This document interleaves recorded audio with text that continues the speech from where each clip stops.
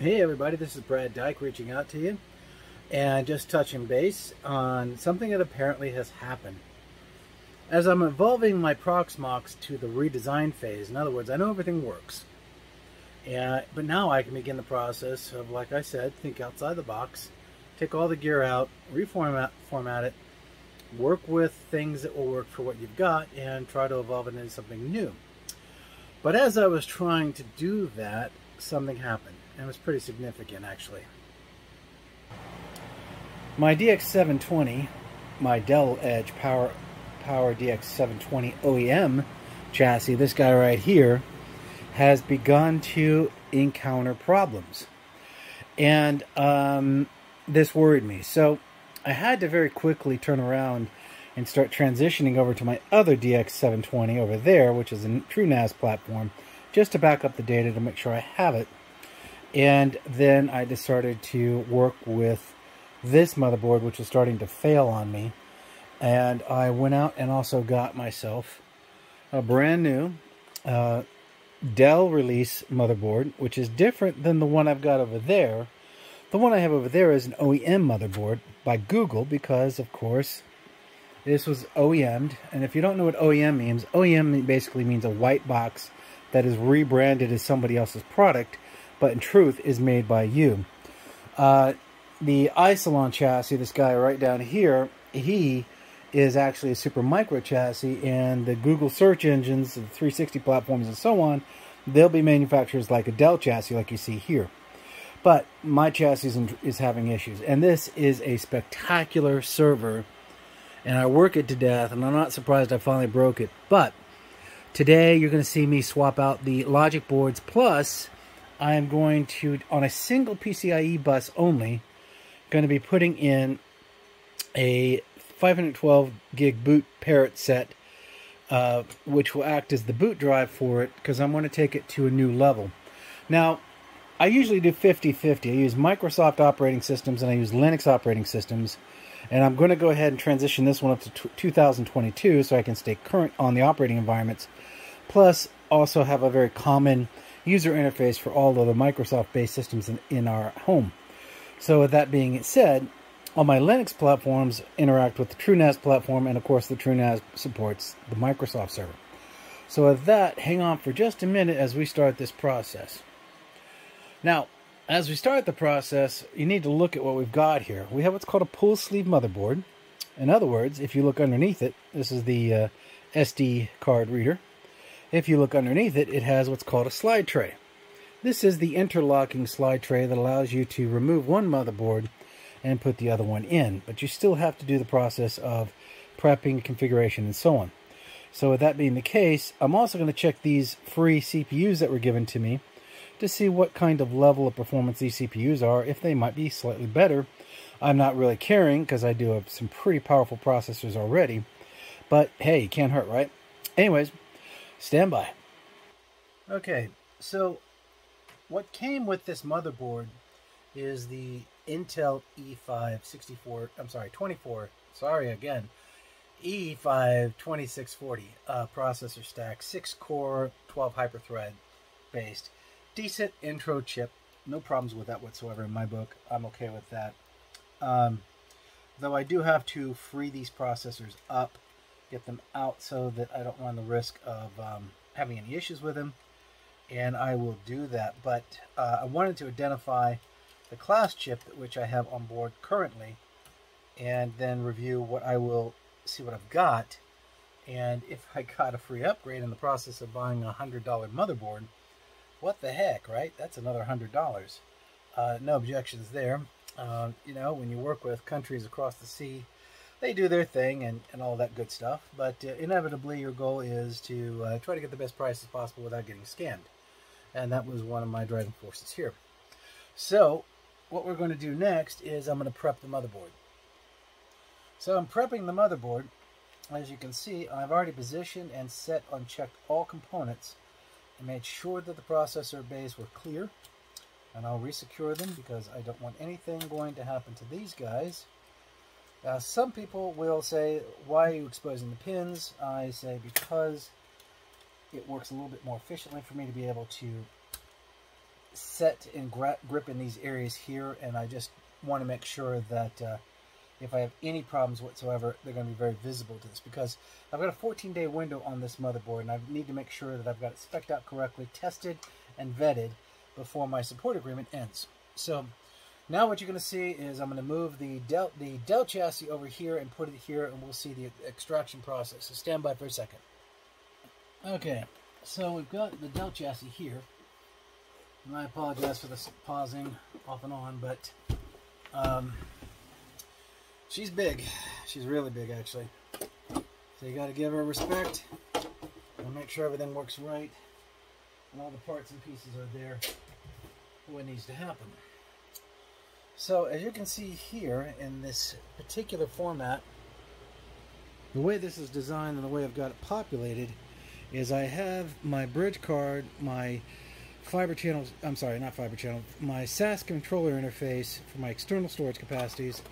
I have the air ducting control systems, which I'll remove. And I've got my base here with my processors and everything, my chips, my memory, all my subject interfaces, my paired interfaces, which are up here, and basically everything I need for mounting and position. So with that being said, this particular model and configuration, and if you look way over here, is an external SSD reader, so I won't necessarily need to use an internal SSD reader, but that is pretty cool, isn't it? See, that's a RAID 1 SSD card configurator. Isn't that cool? Or I would at least make it RAID 1, either native or software based.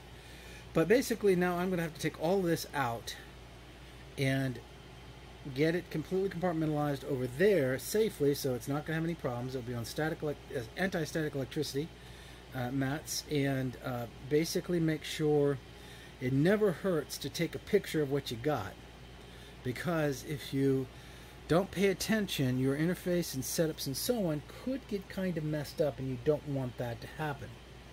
So with this setup and platforming, we're going to be able to get that accomplished. So the next stage is going to be to depopulate this unit, move everything off, and get it to the point where I can remove the processor stacks and heat sinks and all that good stuff, memory and all of that, get that all out as well, and then clear it. So the next time you see the next stage of this, all of this gear will be removed. There is nothing really special about removing this equipment. The only thing that is special is that you use an anti-static matting to hold your electronics, just to be safe. Alright, so stand by here for a minute. Alright, so what I'm going to do, because I think some of you have said we would like to see not so much fast motion, but actually some action items, and as you can see here, I'm in the process of doing that. Now I have what's called a grounding point here on and right in front of me that completely keeps me grounded. So as I'm removing my external LSI SAS card, I'm safe to make sure that I'm in good shape. And over here, way over here on the far side, is where my static mat is, and that's where I'm putting everything that I need to have in play. So with that, I'll go ahead and show you my next steps here. As I take my riser card sectionals out, those are not static sensitive. Now, one thing I will make note of this is if you look at these, look what they have. This is why this chassis is so awesome. This guy can do GPUs, multiple GPUs. Granted, you have to be careful on your bus and all of that, but the point of value is that, wow, I didn't know I could do this. This is really awesome. This Dell chassis is just really phenomenal when it comes to getting everything you want from it, performance-wise. So, next thing I'm going to do is I'm going to extract the 10 gigabit onboard NIC, which is PQF set, which means that part of it is sitting on the motherboard, soldered to the motherboard, while the daughter card interfaces are a part of it on the side. Now, the truth of the matter is just nothing more than a pathway, so it's not really PQF in my opinion. But any microchip that is soldered on a platform is basically a PQF. The rest of this is the rest of the NTU, the network processing unit. It's heat sinks and all of that for a 10 gig interface. Pretty cool, actually. So, this right here is the housing set. underneath there is a logic card that I will have to remove and then put into the new motherboard. And with that being said, the next task is to free up and release the micro data card, which is right here. It is a small set, and there I've got my USB 3.0. Works really well. Very easy to work with, very easy to manage. I can extract it and put it over here on the circuit card set, and then put this back together and set it aside as a component. Components go over there, static discharge environment is over here. As you can see, now I am starting to see more and more of my environment. And that's a good thing, because I want to make sure that I'm in good shape. Now, this interface here is my internal SAS interface, and it is going to go to this stack controller. Let me pull that out.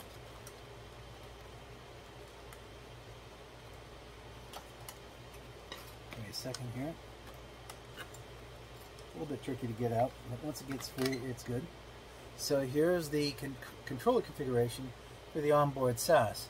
This is basically in correlation with the PERC controller that's built on these DX platforms. And I can secure that over there in static electricity shielding. And okay, that looks good. Alright, now I am going to remove the fans. They are not going to do us any good. They have to come out. And you want to make sure that there are no secondary connectors on the underside before you pull out the actual fan chassis. Sometimes you'll have cables running through this, so always remove the fans first before you pull the chassis out.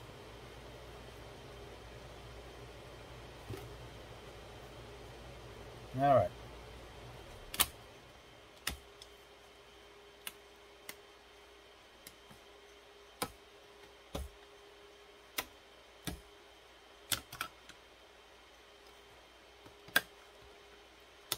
Now you'll have to pull out all of the memory that you've got and all of your blanks as well.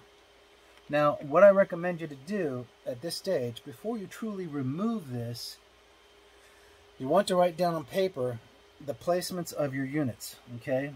So when you look here, I've got 1 free, 2 populated, 1 free, 2 populated, 4 populated, 1 free, 2 populated. And I've got the same kind of setup on the top side banks and the lower base banks.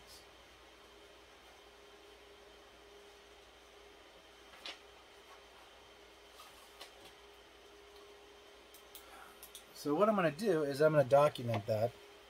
That way I know that I am basically in a good place and that I can get everything back up the way I need it to be based on the set of memory modules. So here I've got 2 blank and 2, and then a blank.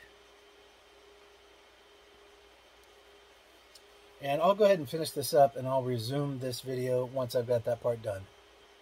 Okay, so what we've done here is I want an extra step because of concerns that I have for the memory placement, which is very important, by the way. And this memory placement is in sequence. In other words, they're in order. So you have to pay attention to that placement as you're basically removing the memory, because it has to go back in the right order. Now, why do I say that? Because so few of us actually buy all of our memory up front and mount it to the motherboard, right? We usually inherit the memory, and in doing so, we also have old and mixed and future memory. And so what ends up happening is you have different kinds of memory, sizes and so on, and speeds. But as long as you're putting them in pairs that match exactly the same, the motherboard doesn't care. It basically, as long as they're consistently basically the model and the function, then it's going to be perfectly okay with them, even though they may not be an exact same match and brand. Some in the industry would say, you know, everything should be the same. Others say, I'm too broke, I can only afford so much. So they will mix memory. In this case, I do that too. But one other key detail that I'm doing here is I've taken an extra step here. And what I've done, I'll take you over here and I'll show you. Over here I have sitting on my chair is the new motherboard. And I've totally discharged it, so it's perfectly safe sitting on this. And I've been transferring the memory directly over to make sure that I did not get the orders out of sync. So that's very important to do. So with that, I will put you back over here, and we will resume in just a second once I get the last memory over. Okay, so now we're ready to resume. We'll put our documentation away. So the next thing is to free and release all the rest of the cable sets. Disconnect all the interfaces so that we are in the clear. And we'll get that done. And then I'm also going to go ahead and remove the CPUs. Now, a lot of times when I do this, I will clean the CPU crystalline clean, nice and neat and everything, and then put it all back together. I am going to do that partially, but I won't put that on display tonight because I am a little crunched for time because I have all the other projects I'm working on. But I will definitely make sure that I first fully identify the processor stacks, because I want to compare chips with the new chips to make sure that I'm not getting the same thing, all right? And then at that point in stage, I will then turn around and look at making sure that heat sinks are nice and clean. This is kind of goopy, but it's fresh goop. That's good news. I mean, that's the right kind of goop. You don't want to see dried or crusted, especially on these chassis, because they get too warm, and they really do genuinely need to dissipate heat effectively. It's about moving heat more than just dealing with high temperature. Being able to offload it somewhere else allows you to convect that heat away from the core processor or any other microchip that generates heat.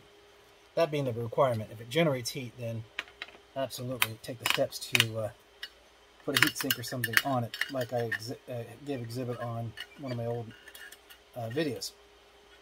So we're at the point now where the second processor is coming out. Again, I check and inspect the unit. It looks good. It's not too goopy. It's just about right. So that being done, I will now free the processors up and take them out of the equation.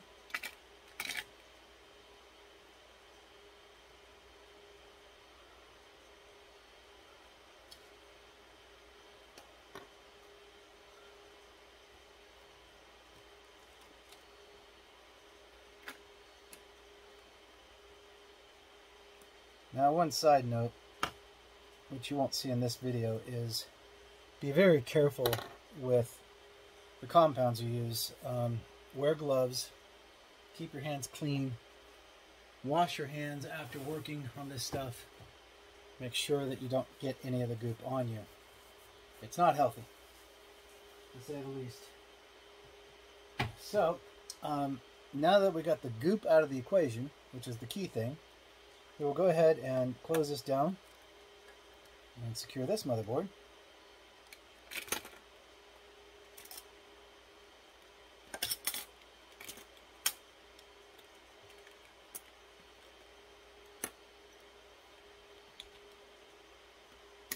Okay, and then we're going to disconnect the rest of our interfaces, SAS cables, bridge cables, and all that good stuff. Now, there is something I did notice differently on this motherboard versus my new one. There is a cap on this one particular interface, and it goes up to the bridgeway here for the SAS interface. Make sure that when I show you on the new motherboard to remove the restrictor cap from that setup. Now, continue to disconnect everything to the point where it is free and clear.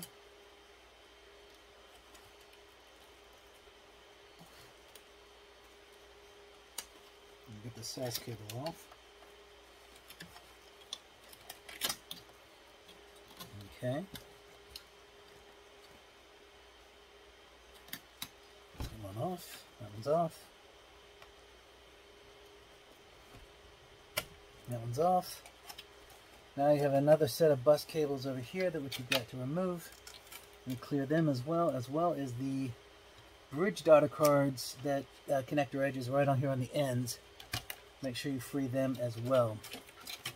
And extend the cables outside the chassis because you're going to have to pull back some of these so that you can clear them correctly. That's an important detail. So, alright, this one's free. And then that just leaves one last connection interface, which I will try to get up now. It is a pain to get to though.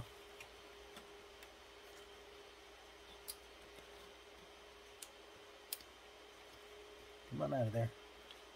Come on. What a pain. I really do not like how they hit this one connector back here. Every time I have to deal with it, it does not want to come out nice. It doesn't want to play easy. So we're going to have to use a bridge cable and a stick set tool. I can find one. There we go. Small screwdriver just to get the restrictor clamp off, and then that should free up to lift the connector off. And it's off. Okay. So now what I'm going to do is I'm going to be releasing the locks on this motherboard, and it usually takes a couple of tries to do this, but I'll free these, and then that will allow me to drape the board back and lift the board out. It's literally that easy. Now, give me just a second here. I'm going to pause the video because I have to do two things here first. But don't worry, I will show you the removal process of the motherboard itself so that you clearly know how that process will work. At the same point in time, also take out my giant, huge this is called a double-edged Dell SAS connector. Get that guy out of the equation as well. And do a couple more checks here, and I think I am good to go to pull this out. Alright, stand by for just a minute. Okay, so we're ready. All the edges and sets are removed. Checking just to make sure everything else is good to go. There is a screw right here, just one single screw. Remove that screw, which is right here. And you can then lift this button, this blue button right here, and slide it back like that. So with that being the case, I'm now able to remove the motherboard from the chassis. You want to be somewhat careful with it because even though this board might be failing on me, I might have to fall back to it just in case something doesn't work right. So make sure that you're clearing it correctly and that all your edges and everything are clear.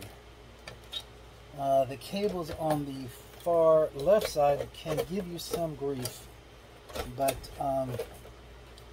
just keep wiggling it till it frees itself up. And voila, it's out. Big, isn't it? Really a big motherboard, but not difficult to put in, not difficult to stake out. It's one of the better designs. I really, really, really do like this. This is going to go up on my wall somewhere someday. So I'll put this guy over here.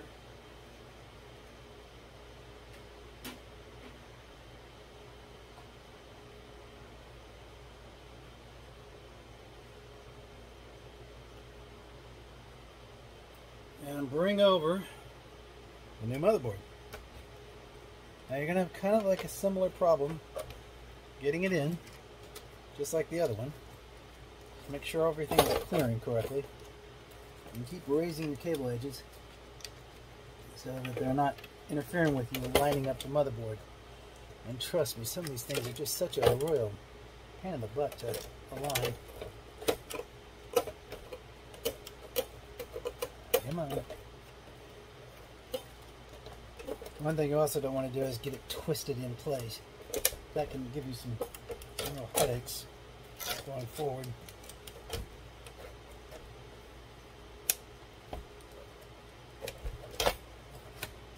Okay.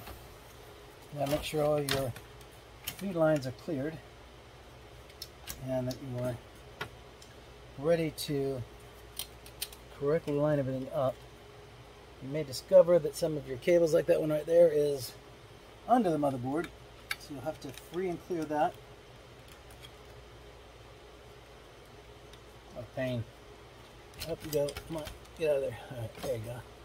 That's better. Now, the next task is to properly align it so that you can slide back into place. And if you look very carefully right here, your power edge for your dual power supply connector is direct to the motherboard. So you have to make sure you align correctly when you're doing this. Because the end result is that you'll damage that power edge connector, and then this is done. We're all out of the woods, if you know what I mean. Now, one thing you can also do to help the situation is to pull the power supplies out so you can better align everything and get them in the right place. And then, good Lord willing, you will be able to lock it into its home.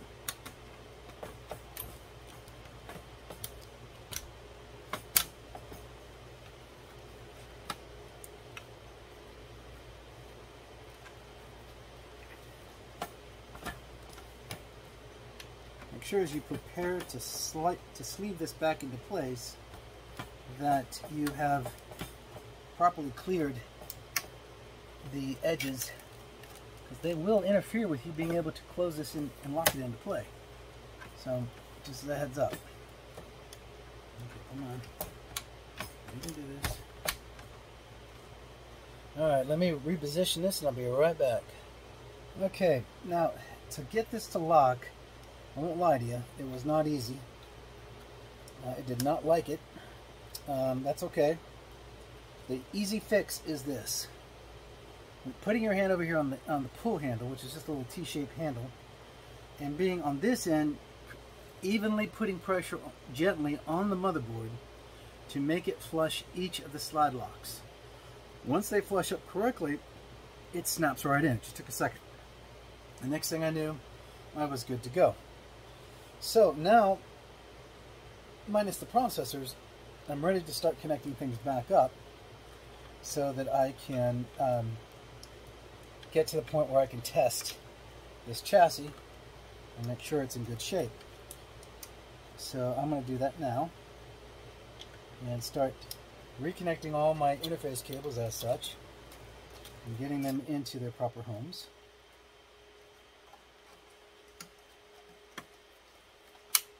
Okay, my SAS bridge is connected on that side. All secondary cables on the front are good. Now I've got a restrictor cap right here, and I'm going to take it off here.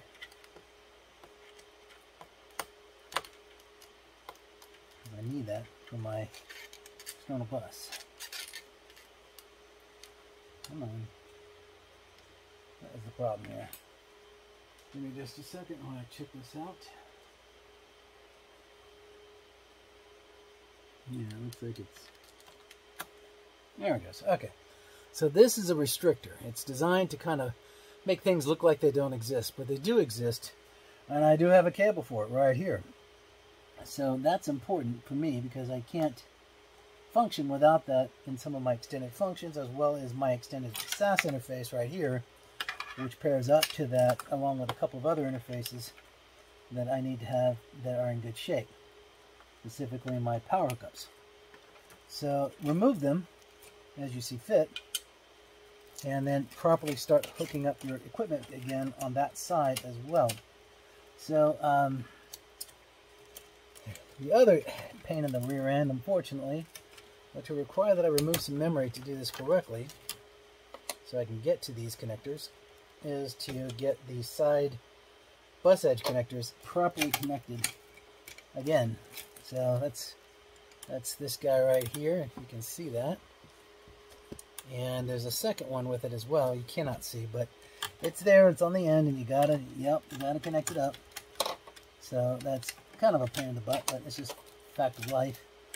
It was difficult to get to, and it'll be difficult to put back on. But it does all the interface communication for the front of the motherboard. So it's required. Are you on there good? Yes, I think you are. Yep, you are. Okay, good. And then I have this tiny little pseudo pain in the butt edge connector that is just very difficult to work with because it's in such a bad place. But I guess I had to put it somewhere, alright? So this is where forceps come into the equation. Because it does help you get everything in the right place when your fingers are too big. You know what I mean? So, obviously part of my challenge is making sure that the cable is not inhibited in any way so it can reach correctly. And that was a problem just for a second. I had corrected that. Now I am in the process of realigning it and getting it in place. As much as I love this motherboard and all of its features, the integration of it being put together has some issues about it that are a pain in the butt, but it is what it is, so I just deal with it, if you know what I mean. Alright, you are just going to fight me on this tooth and nail, aren't you? Yeah, but I won. Yay! So, with that being done, put my forceps away. Continue to connect up the rest of my connectors. And now I can begin the process of adding the sub-data cards, which, for instance, like the 10 gig NIC, it has to go into its home correctly. It's kind of a tight fit, but it's not too difficult. You just have to get it to seat correctly by putting your fingers as they point out.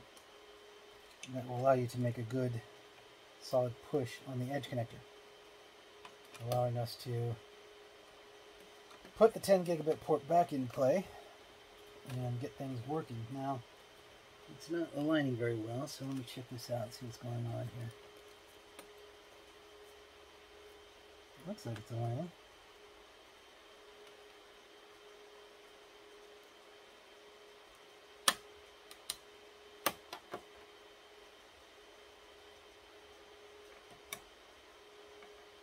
Yeah, it just needed a little bit more maneuvering to clear it up and lock it in place. So, now we've got that in home. Next, we're going to put the RAID controller in. And I'll show you a really cool trick with this later. When I rebuild this and I bring my drives back online, believe it or not, when I tell you this, it's true, I'm going to re-import my drives right back in so that I can resume using the disk configurations I have on my RAID card as I go forward. Now, obviously make sure that you're putting the pressure points in the right places and that everything looks like it's secured and it's going to work. Alright, so with that being the case, next we're going to go ahead and put in the USB 3.0 card. I use that for special needs, as well as offloading data when necessary. You will find that many people, like myself, will put a USB 3.0 card in a chassis because they don't want to work with their 2.0 standard cards interfaces on the front end. But, unfortunately, it sucks. The reality of the fact is, you know, the NICs are not native, which means you're not going to be able to use them in the boot process, but you can use them for data transfers.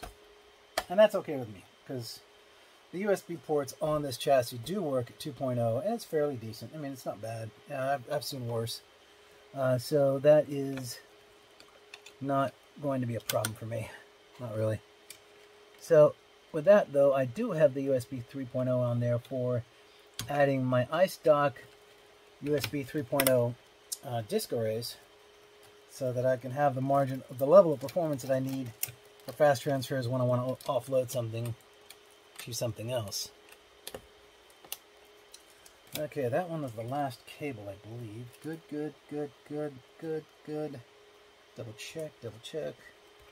Yes, that's good. Okay.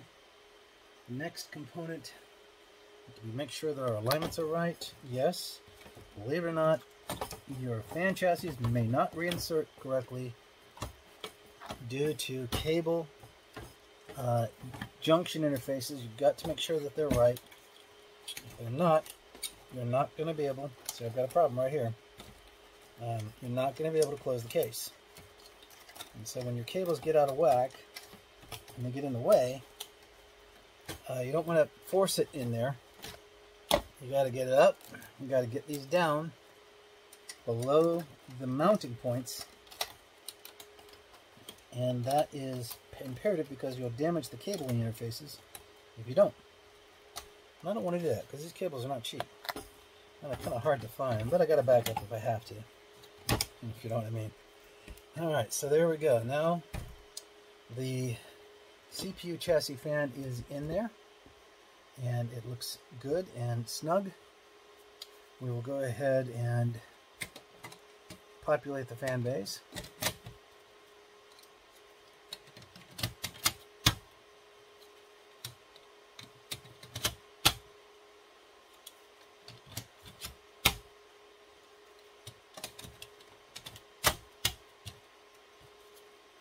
These are great fans, by the way. These fans are push and pull, dual fans, and they really do a real good job of not making a lot of noise. I know a lot of you guys complain about that, and I get it, but the reality of the fact is these are remarkably quiet. I'm very impressed with them in general. Okay, so what we're going to do here is I'm going to check these two riser sets to make sure they're correct, because I don't think they are. In fact, I'm positive they're not.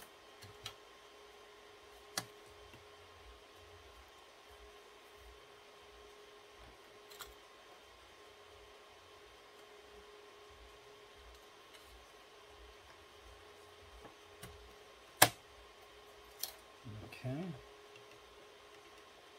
that's better. Now they should align correctly.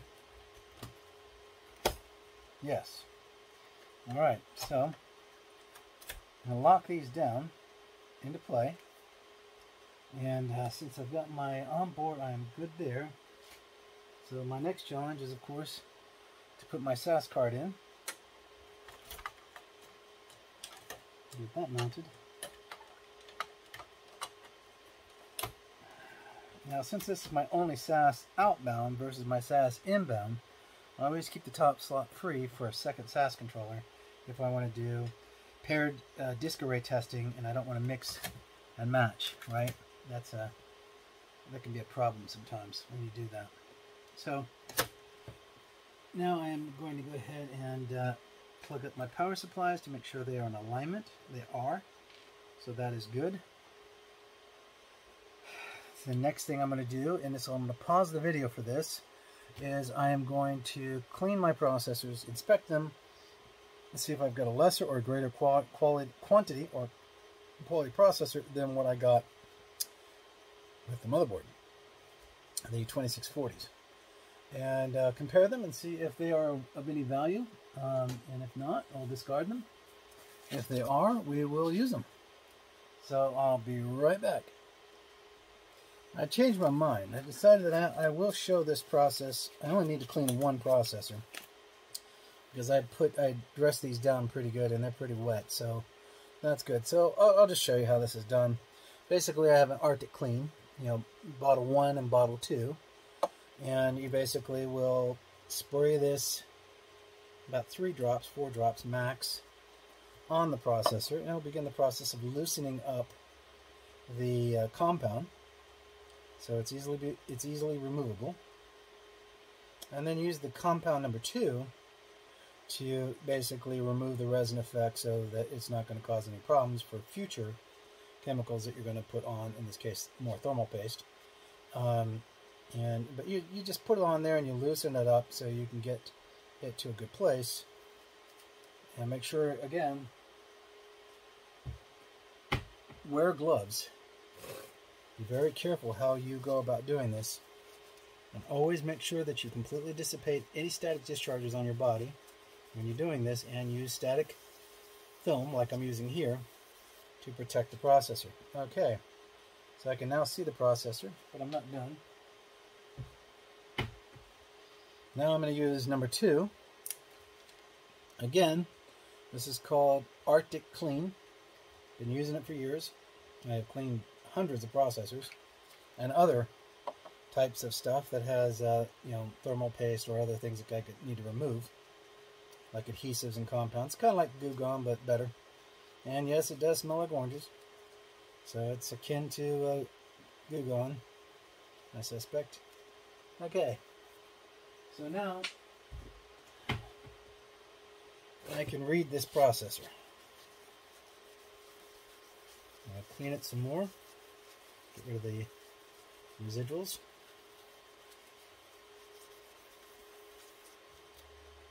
And there it is. Alright, so let me get my spectacles.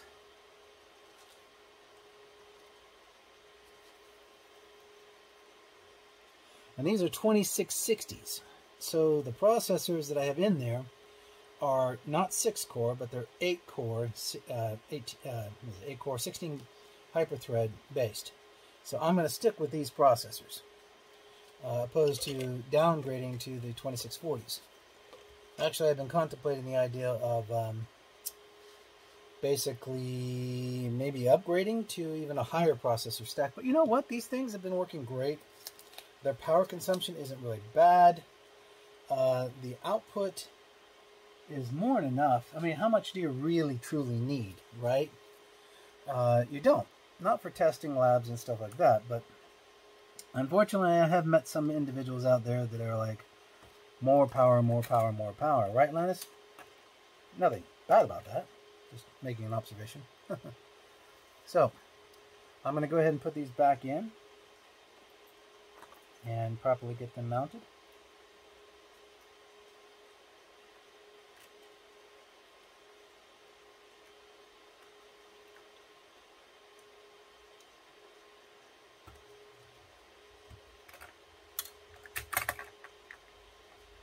So I'll get this going.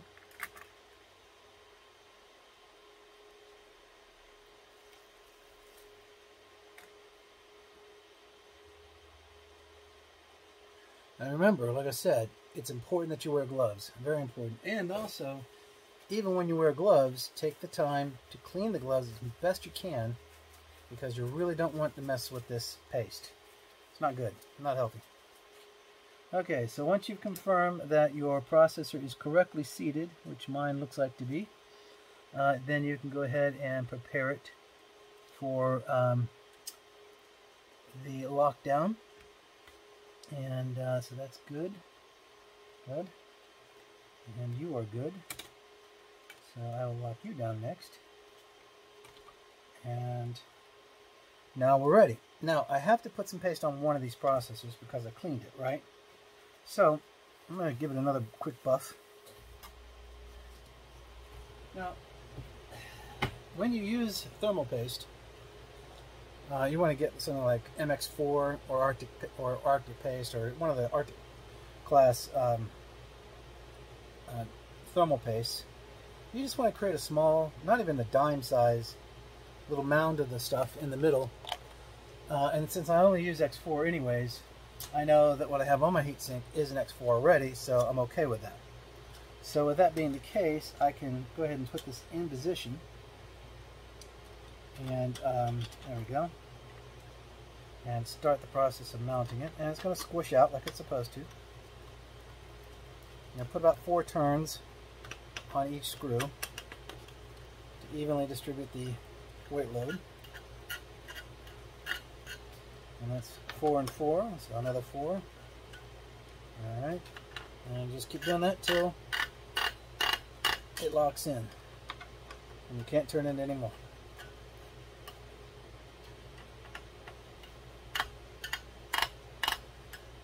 Alright, that's good. And that's good. Okay, so heat sink is on. I'll put the second heat sink on.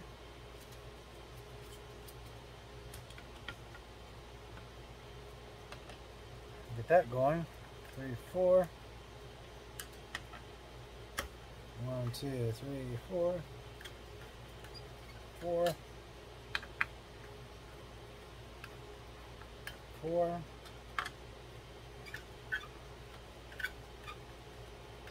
8.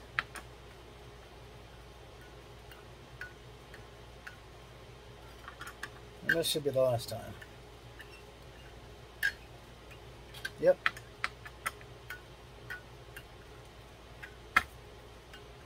Okay. So, now I've got this done. I have to do a couple more things. Specifically, removing all of my hard disks now. This is going to be hard for me because I always have three sources of my data. That's just my enterprise world talking. But to remove my hard disks is kind of heart-jerking because obviously the concern lies in the fact that when you do that, you only have one backup. And how scary can that get? Quite. But I'm also inserting the new NVMe drive. This is, of course, it's always going to be a pain in the butt, but what isn't? Alright, so, like I said, always keep the open bay available when necessary. Now, I can move this card down below to the other slot if I wanted to, or I could put it over here. Matter of fact, I like that idea. I'm going to do that. The reason why I want to do that is because to have a SAS controller and an NVMe controller sitting on the same PCIe bus is going to potentially cause some headaches, right? Because they're going to have to share the same bus. So if I choose to just keep one data bus on each, then I'm going to give all the lion's share of the bandwidth to these two lanes. And that's going to give me maximum return on performance. Very important. Now, I don't know if this unit can boot off NVMe or not. That's an experiment. Obviously, I chose to do that while I'm doing this major swap out, but I'm not going to post anything or boot anything, so that won't matter. I'm going to first do my diagnostic loops, which is what you'll see next, and then we'll take it to that next level. So stand by for just a second. Okay, so now you have to do what we call the what I call the lid test. This is how you know your motherboards and your cables and everything are properly seated.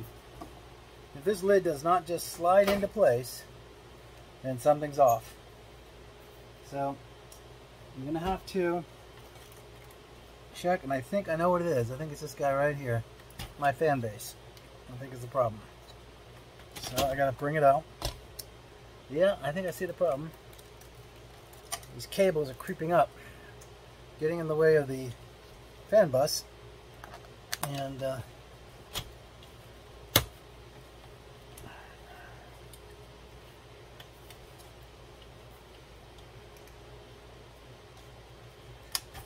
it's still not clearing correctly. Something is getting in the way.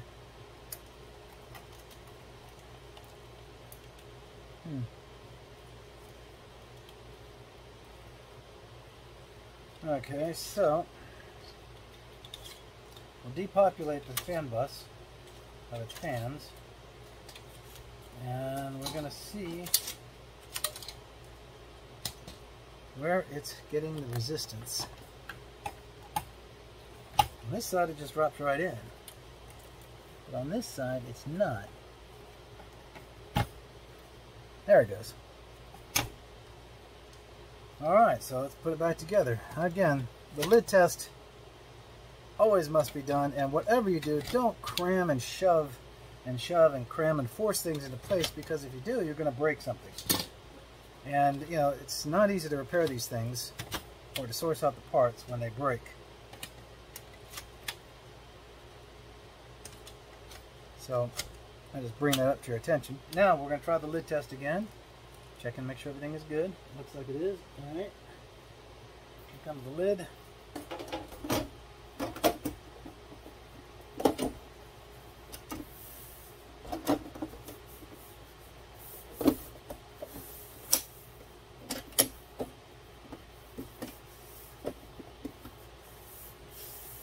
Okay. Looks like it's latching correctly. Let's move. Okay, yeah, it slid nice and neat. So we're ready. So our next mission is going to be the boot up process. And give me a second here while I reposition, and we'll take it from there. Hang on. Alright, so we're attempting a post-boot with a very funny, very interesting jury rig I call the VGA to splicer to HDMI coupler to HDMI cable. I have no idea if it will work, but hey, that's all I got right now. I had to upgrade my monitor, so it doesn't have VGA output anymore like it used to. And so I'm hoping that this will work. We will see in just a second. We should see it post here any minute. Maybe.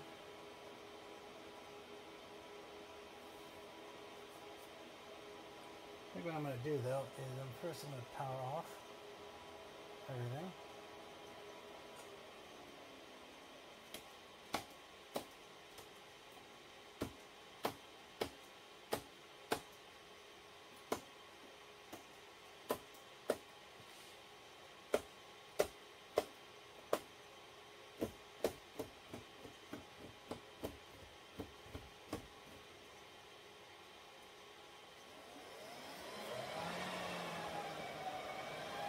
Alright, let's try this again.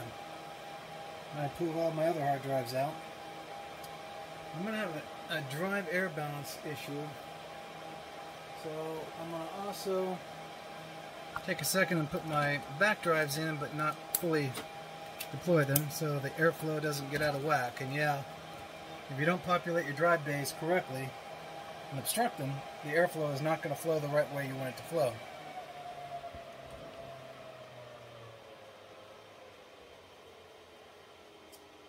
So we're going to give this a try and see if my monitor will bring it up.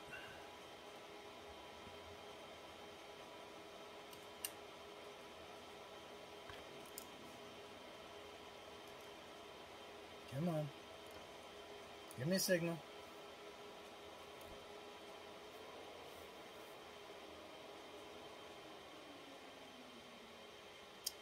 I don't think it's going to initiate correctly. Yep, it dropped the signal. So give me a second here. I am going to flip it over to my other KVM based monitor and it will do what I want it to do that way.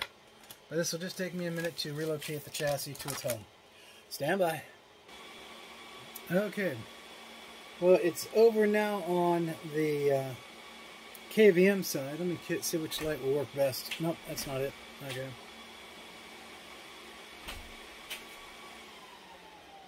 There we go. Well, let's kill them both. Alright, so you really can't see it very well, unfortunately. I apologize. But if you look, you'll see that it is actually posting.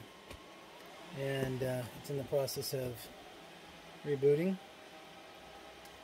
And I will adjust here to make it a little easier on the eyes.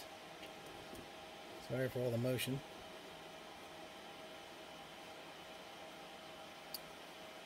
It's already posted once. I'm going to post again.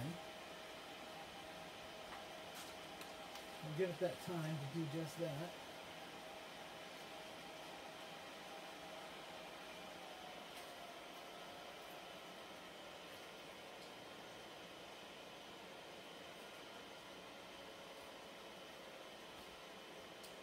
All right.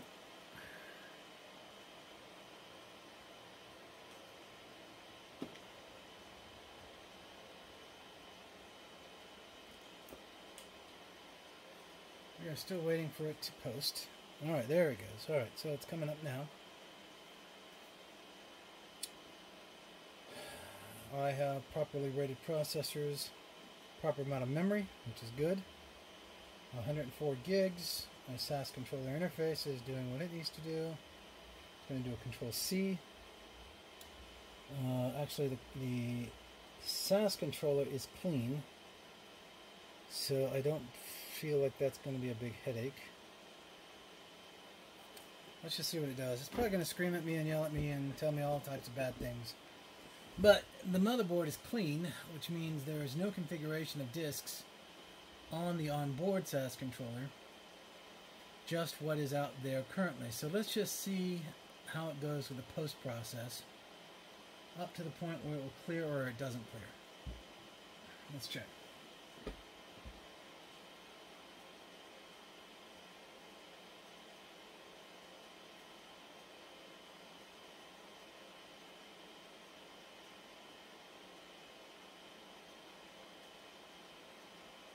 Okay, we're waiting. Post stat is coming up. I'll give it another minute. This is always such a wonderful joy. Now, a DX-720's BIOS has to be configured and set. It will eventually force me to do an F2 or go into the configuration file itself and be able to start the process of discovery, save the values and everything, as well as go through diagnostics and detection, as you're seeing now. This is a clean Dell motherboard footprint, not an OEM. So I'm getting all the extended functionalities as well as the baselines that I've been using for a while. So this is actually technically an upgrade from the OEM motherboard that I started with. So we will go ahead and allow it to finish up here on the memory diagnostics and identification detection process.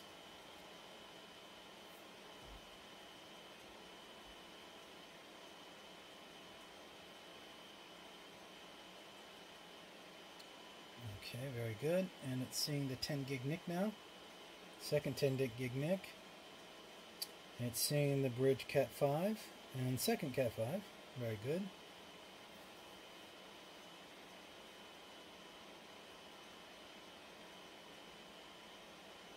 So what I'm going to do here is I am comfortable with what I'm seeing here, and it is looking good.